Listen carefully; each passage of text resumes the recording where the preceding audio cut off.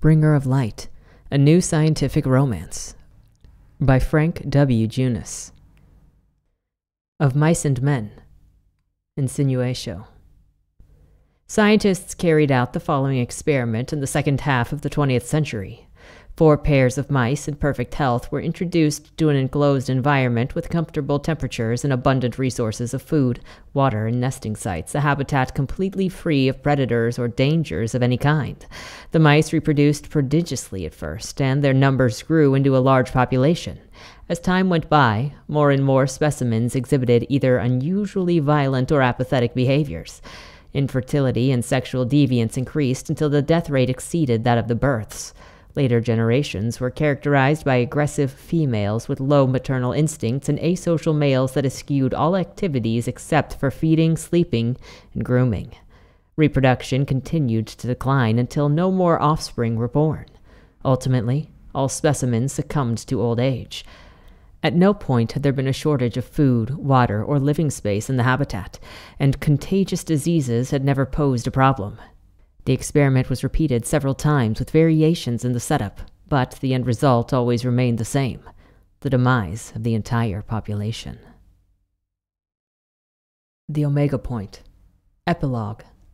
All the tragedies which we can imagine return in the end to the one and only tragedy: the passage of time. Simone Weil. I strongly advise against this, said the female voice coolly. We still lack sufficient knowledge about possible pathogens in the planet's atmosphere. A dozen steps from the vault's entrance, the wanderer stopped and lowered his hands again. On the flat top of the nightly mesa there was little but sand and rock. He turned his head to the side. Are the test mice showing signs of illness? No, not so far, Aura said. But the exposure time was less than a day. It is still too early for a definitive assessment. The wanderer frowned. There is little point in my being on the surface if I can only walk around in a protective suit. Should I fall sick, the disease can be cured. It would be little more than an inconvenience. There is a possibility that you could lose consciousness. I currently have no way of recovering an object the size of a human body. A most unlikely scenario. Unnecessary risks are to be avoided, especially under the given circumstances. The wanderer pursed his lips. No use arguing with a mind engine. Duly noted. He reached up and opened the clasp on the neck of his simple protective suit. After a faint hiss, a warning signal began to chime. Red symbols flashed on his bracelet. He deactivated the alarm with one touch. With his eyes closed, he took off his helmet. The cool air smelled like nightly desert. His lungs welcomed it. A breeze brushed his hair and caressed his skin. He lowered his arm. His left hand let go of the helmet. It fell to the sandy ground, rolled over, and lay still. For a full minute he enjoyed the sensation of the wind on his face. His eyes remained closed as he spoke again. Still no radio signal? No, none. Neither planetary nor extraplanetary ones. There is no discernible communication of any kind. The wanderer breathed in and out. Nothing but silence. Chemical analysis and spectroscopy had not shown the slightest hint of technological activity either. Reconnaissance drones would eventually begin, certainly, but they needed to be fabricated first. He opened his eyes and looked up. A sea of twinkling stars filled the cloudless sky from horizon to horizon. Only toward the east had their glimmer begun to fade. The sight made a voice stir deep in his mind. It spoke to him. Not in the EU Baron language, but in his mother tongue from so long ago.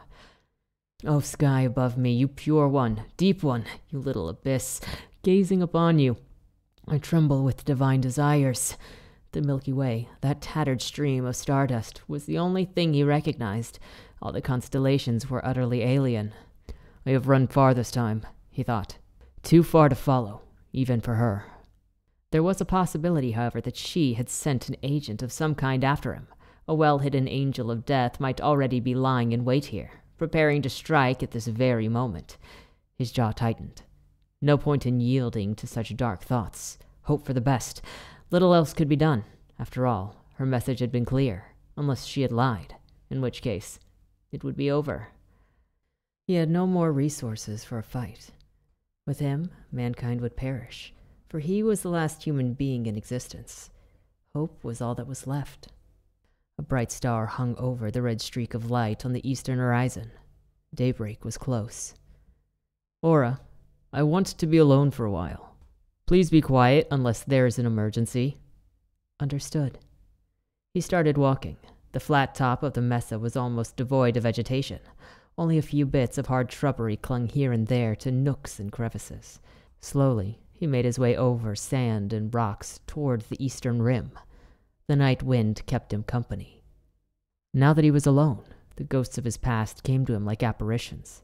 All around him, he could see beautiful, smiling faces, their bright eyes full of hope as they looked back at him. Only tricks of his mind, of course. They were all long gone. Nothing remained of them now but memories. Tears welled up in his eyes and ran down his cheeks, hot and wet. "My children, how much I have failed you. And you were not even the first I let down." And for one terrible moment, he stared again into the blazing fires of hell and felt the heats of its flames, as he had done in so many nightmares over so many years. "My brother, where are you now?" At the edge of the mesa, he halted and tamed his breathing. It took an effort to focus on here and now again. His mind had dwelt on thoughts of death. The sight before him spoke of life. Flying creatures swam against the dawn red of the eastern sky. They looked like birds to his eyes. Below them, a grassy plain stretched out into the distance, dotted with grazing animals of a kind that he could not identify. Like him, they only seemed to be waiting for the day to come. Red radiance spread across the eastern firmament, and the black of the night sky gave way to ultramarine blue. Only the single bright star remained behind as its lesser brethren were blotted out. Patiently, the wanderer watched until the scarlet streak on the horizon had turned to gold.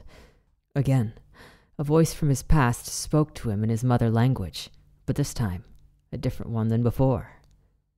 "Have faith," it said. "Faith in what?" he heard his young self ask. "Have faith that everything will end well."